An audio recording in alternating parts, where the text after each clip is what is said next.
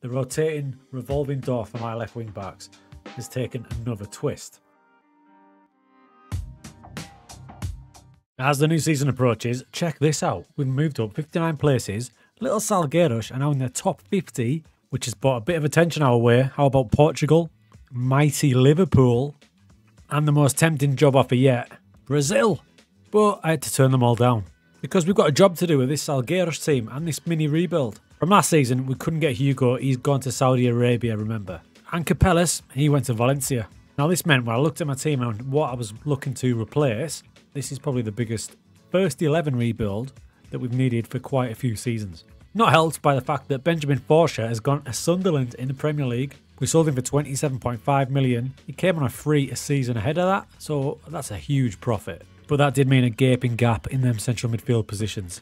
You'll also notice a big gap, yet again, in the left back position. You remember we had Pep Arnalot on loan from Barcelona. The deal was done, it was done. But I hate this man. I don't hate Pep, he was ready to come, but his agent kept moving the goalposts, asking for stupid things. Deal fell through. So we brought in 34 million. Another player leaving us was centre-back Chao Amaral. We brought him from Brazilian football years ago, but we got a good fee for him. 3.4 million. He leaves us after 6 seasons.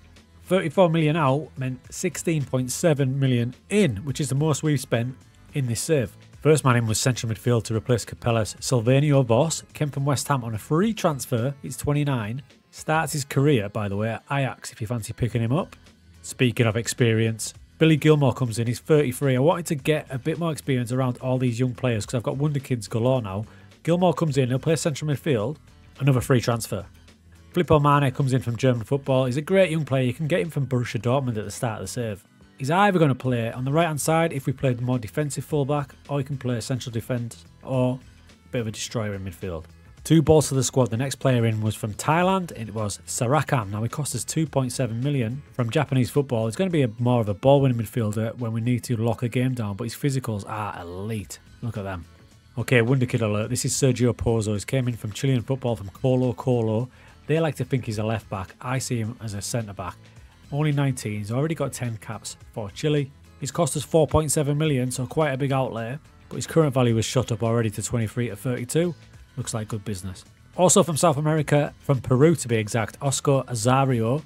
He's a 23-year-old striker. He's going to be a target forward. He's 6'6", by the way, jumping reach of 18. Going to offer us something a little bit different. So we've been working hard in the off-season with scouting focuses, with suggestions off the director of football, and then there was one tab that I've totally forgot about, and it is the shortlist tab. Now I am really bad for adding a player and just putting them on here indefinitely years ago, and I totally forget that they're on there.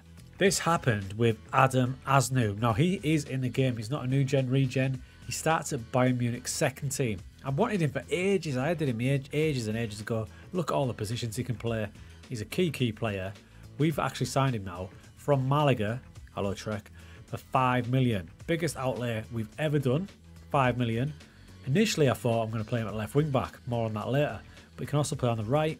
Quite got an eye on him to play in central midfield as well. Just a good all-round player. Again, peak age at 28.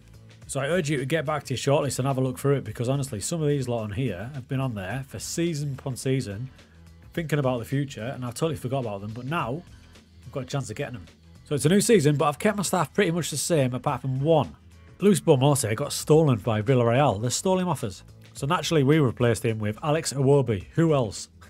Right? But his people management is really good, which is what I like. And his preferred formation is narrow, which is kind of what we're playing. So he seemed a good fit. So we qualify for the Champions League, but we have to qualify for it. And the first qualifying round was a tough looking game against Galatasaray.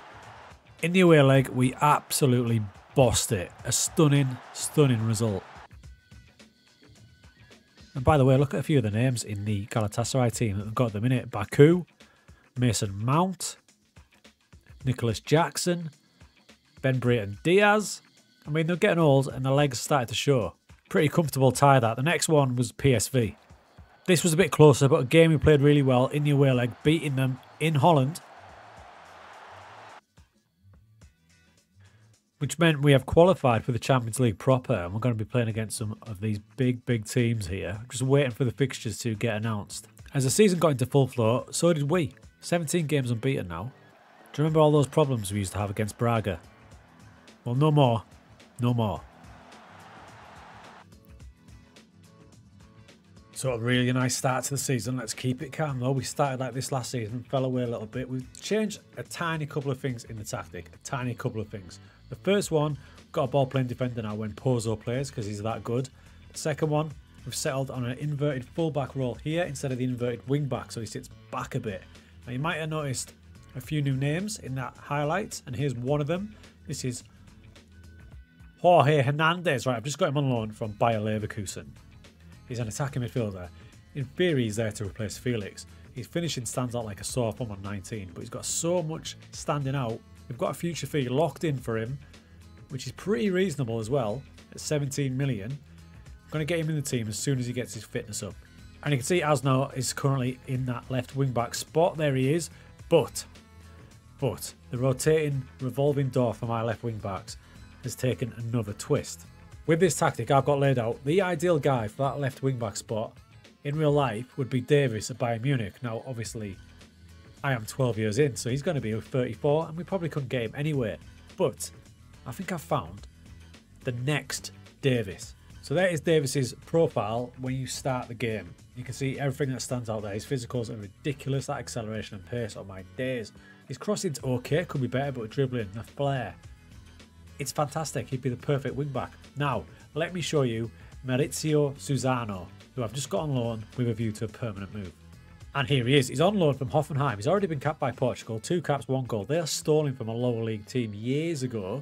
But look at what we're looking at here. The acceleration, the pace, the crossing ability, the dribbling, the mentals. So if I put these two next to each other, you can see what I'm talking about now. You can see why I'm potentially really excited about this guy. There's not a lot of difference there, is there? The attributes are very, very similar. So he's got to play. He's got to play. I'm just going to get him fit, and then he's in the team. The guy that was there, Asnu, who I've been chasing forever, can definitely do a role, though. He could probably jump into there. Potentially, we can get more expansive with this role. We've made a second alternative tactic for that. Here it is. You can see I've got a double complete wing back, pushing Maini on a bit. This is one I'm toying with that we might jump into, purely because I've got 2 really good wing backs now. So let's not get excited, but we are sitting top of the league. We've only played 3 times. All the other teams have played 5 or 4, so it's a pretty damn good start. Couldn't have asked for a better start to the season. Once we get those 2 new players in as well, there could be fireworks, so we'll see how it goes. There might be a few days before the next video, because apparently something's going on in the world.